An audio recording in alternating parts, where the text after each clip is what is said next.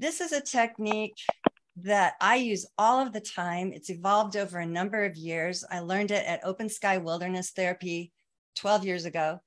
Well, I didn't learn it. I learned what they call the 4 parts check. And so I've revised it since then so that it now encompasses 6 zones of our experience.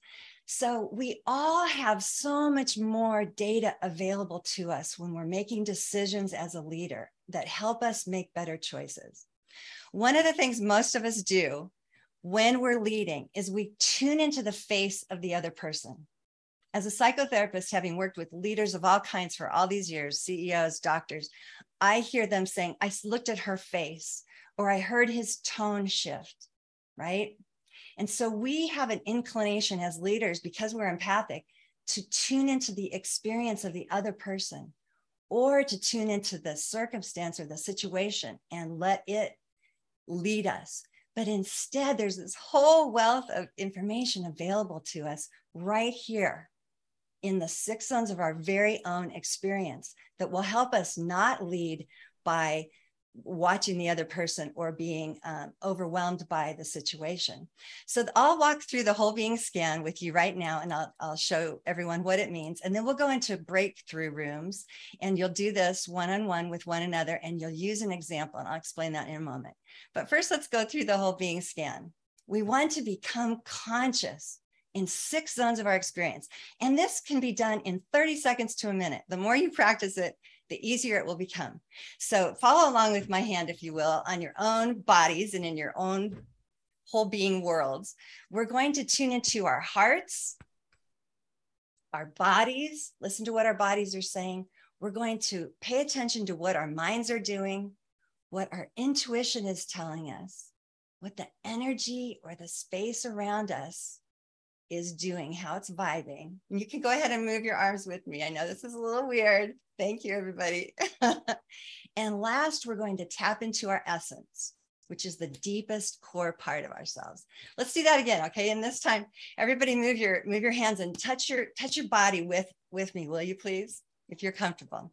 We're going to tune into what our emotions are saying in our hearts, what's actually happening in our bodies.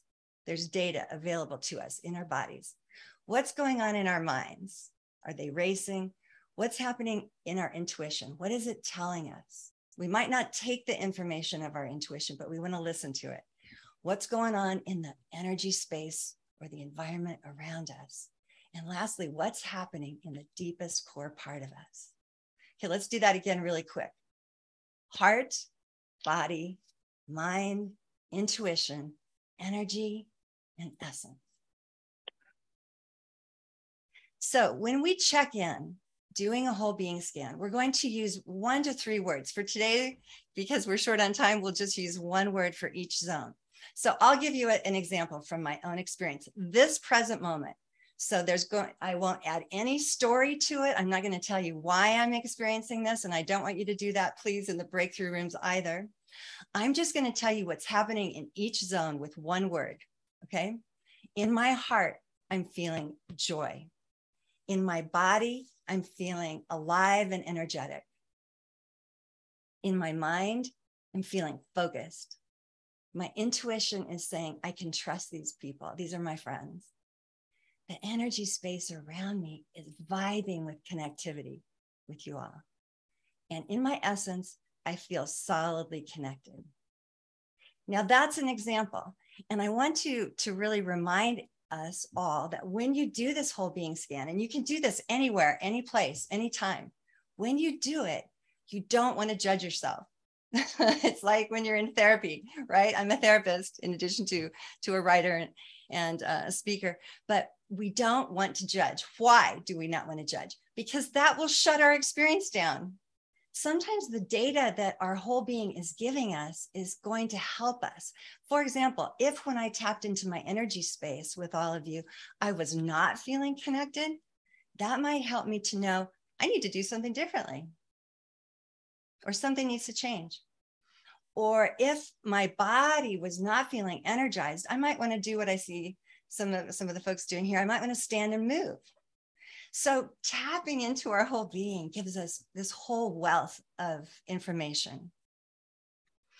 And now I think you're going to see why we used all those leadership words. Because when we put all those leadership words together in that beautiful montage we just created, we know what we want. But when we do the whole being scan, we can tap into, where am I a little off? Or where am I already there? Am I already listening? Am I engaged? Am I present? Am I caring? Am I kind? Am I feeling strong? All of those things. And so we just want to notice the data, pay attention to it, pay attention to any seemingly opposing things, because we can feel sad, curious, and hopeful all at the same time, right?